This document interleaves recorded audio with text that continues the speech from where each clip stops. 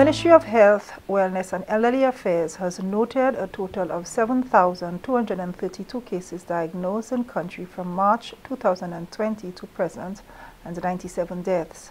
Over the last 14 days, 1,187 new cases were noted and we have 1,430 active cases in country. The daily infection rate for the past week was 61.4 per 100,000 per day and an average of 111.2 cases per day.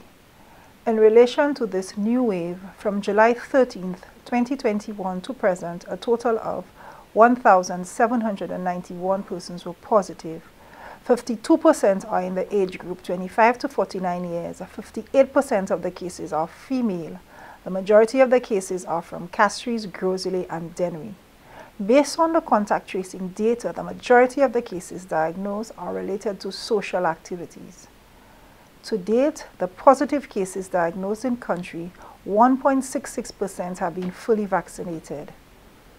The Ministry of Health, Wellness and Elderly Affairs is working to strengthen the public health system to continue managing the increased COVID-19 cases.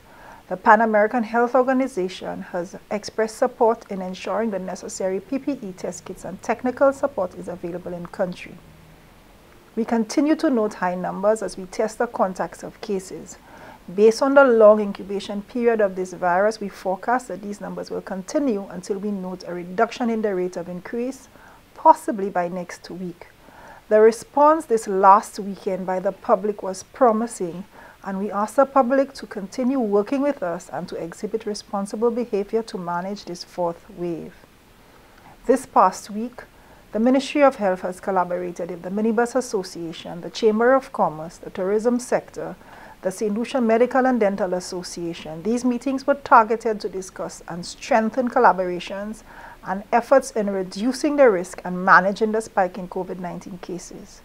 The Ministry of Health is also working closely with the Ministry of Education to advise on the status of school reopening. At present, we have both the Pfizer and the AstraZeneca vaccine free of charge in country at the various wellness centers and vaccination sites.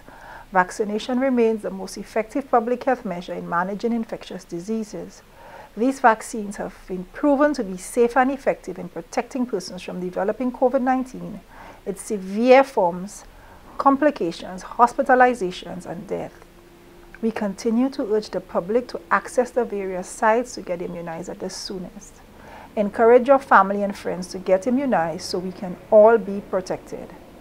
We continue to advise the public to remain vigilant as the increased transmission and risk of the variants of concern is present. Let us all adhere to the protocols that are put in place to keep us safe. These include regular hand washing, the use of face masks in public places, avoiding crowds and persons with respiratory symptoms, and keeping frequently touched surfaces clean.